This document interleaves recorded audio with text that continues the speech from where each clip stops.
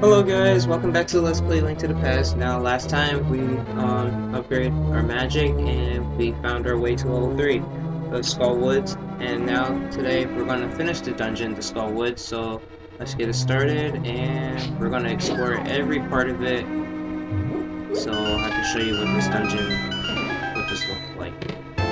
First off, we're going to get a map. As usual, just push X. Now, what you want to do is exit out this dungeon, because we're not worried about that treasure chest just yet. And plus, we don't even have the big key. So you just want to fall down this hole right here to explore the other half of it. Just watch out for the little bumper. Oh, great. Move! Move! Move!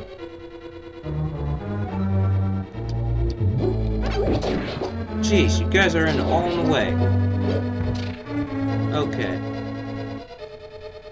Hurry up. Now, yeah, we got that out of the way. Before we mess up this floor, we want to explore a few more rooms first. Now, the rooms we want to explore is the one on the top, so we're just going to go to the one on the top first.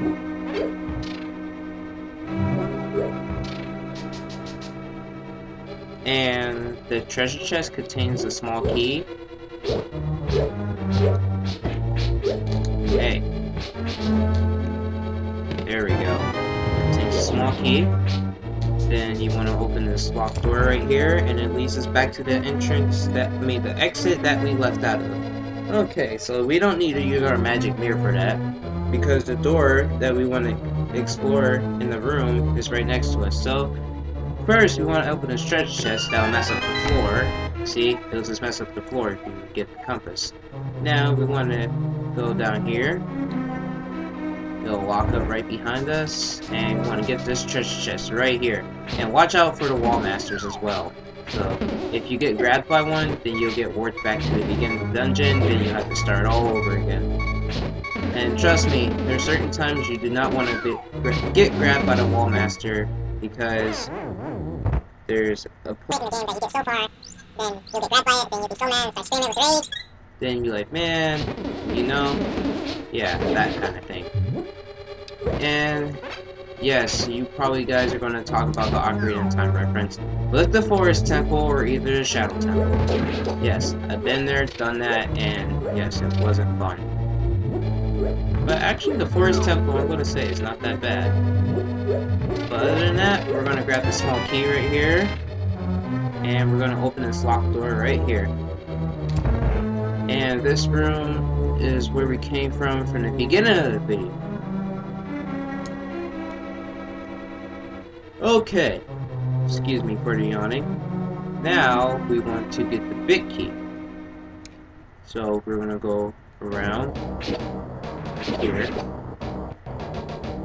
Sorry for the lagging. I don't know what's going on with that lag. Stop lagging, jeez. Okay, now you want to go in this part right here. This is the part where the big key lays. And also, you can get a magic refill here. So, just take care of these mummies, because these mummies will follow you while you pull the block. And once again, watch out for the wall masters. Okay. I just want to push the statue. Or, as really I should say, is pull it. Okay. There we go. Just pull it onto the switch. And I got grabbed. Wait, did I get grabbed? Did I not? Oh, what the heck just happened? Oh, I got grabbed anyway. Jerk. That's payback. Alright, now once again we're gonna repeat the same process. So, I'll meet you guys when I pull that statue onto the switch. Okay, we're back.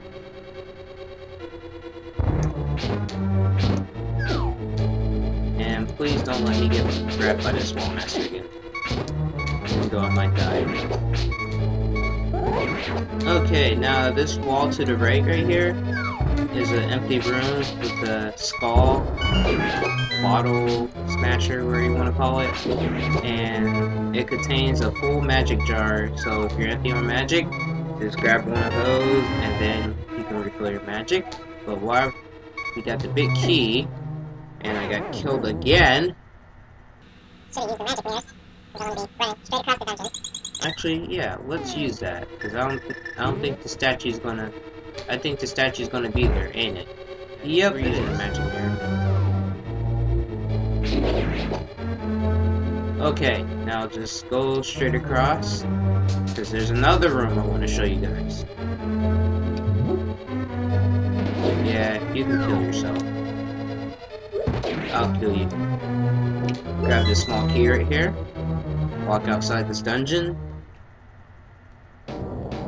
And go around here.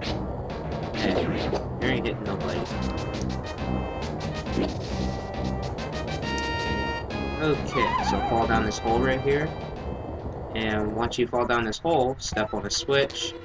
Then you'll have access to that room that has the locked door on it. And once again, watch out for the wall masters, because they like to be stupid and grab people and try to get you in that rage mode and, you know, just say all sorts of things at the game. And you'll encounter a full room full of enemies. We ain't gonna worry about that right now, so we're just gonna go back to the main entrance that we came from the beginning of the video. And too bad they don't. Actually, they do drop a heart. I don't want it. Thank you. And I'm not worried about you guys. Okay, so we're gonna go back to the main entrance. Actually, I'll meet you guys there. Alright, we're at the main entrance that we came from at the beginning of the video. Now, what you want to do is step on a switch and then bomb this wall to your left. Because if you bomb the wall, then try to go pull the switch, you ain't gonna be able to, because it's gonna look something just like this. Yeah, pits. You ain't gonna have access to it, so you have to step on this first switch right here. Hey, come on now. Step on this first switch, and then you'll have access to it.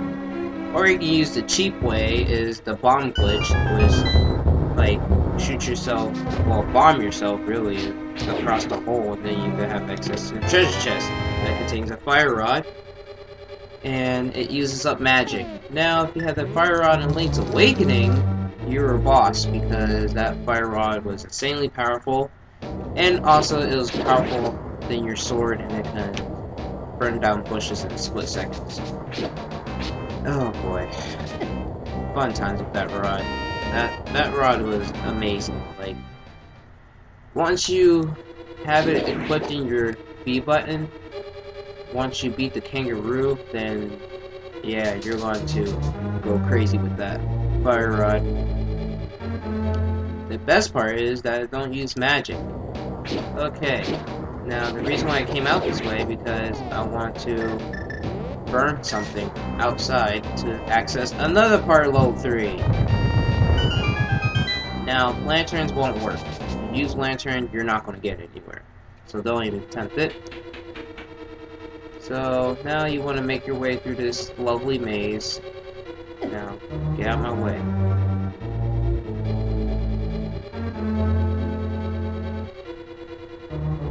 And once you enter this room, you want to go up the stairs, take the safe route, just go all the way down, jump off the sledge, go in the room that you came from before to get the small key. And use your back, and just shoot on straight up.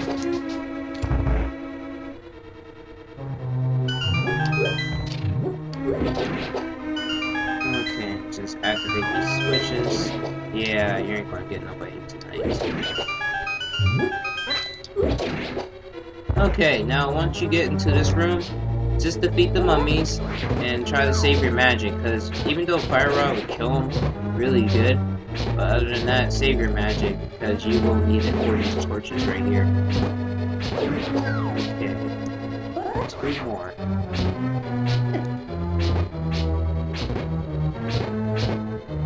Come on.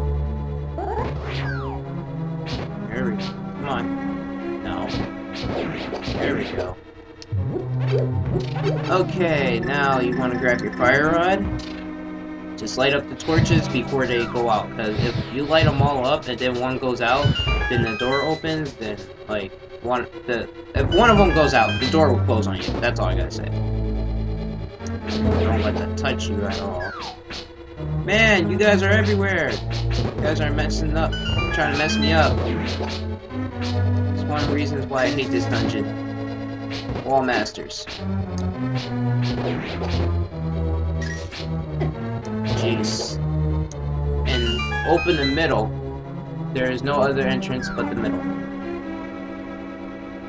And just defeat the enemies to put the small keys inside the mummy.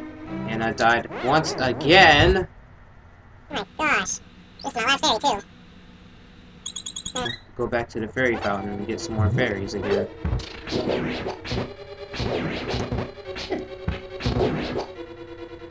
There we go.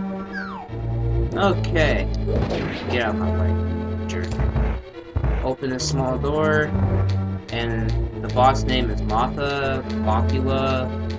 I don't know how to say it, but it's a big giant moth, and all you have to do is defeat it with your sword, fire rod, or either ice rod.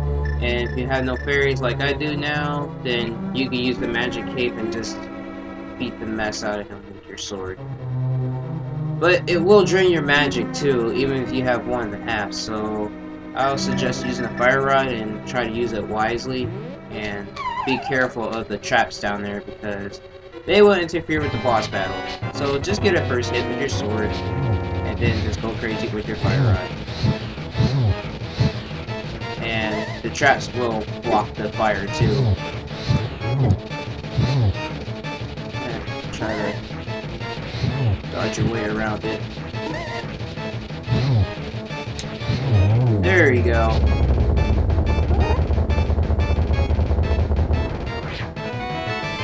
That spin didn't turn out so well. That did. Okay, we rescued the next maiden. Alright, level 3. Completed. Yay! Now we get to hear her lovely story of what happened.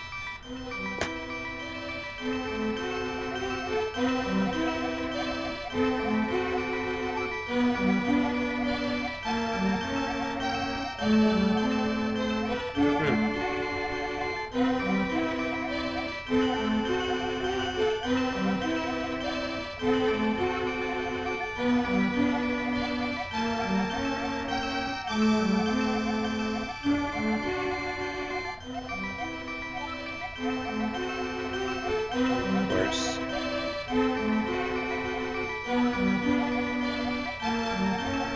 Nope, not at all.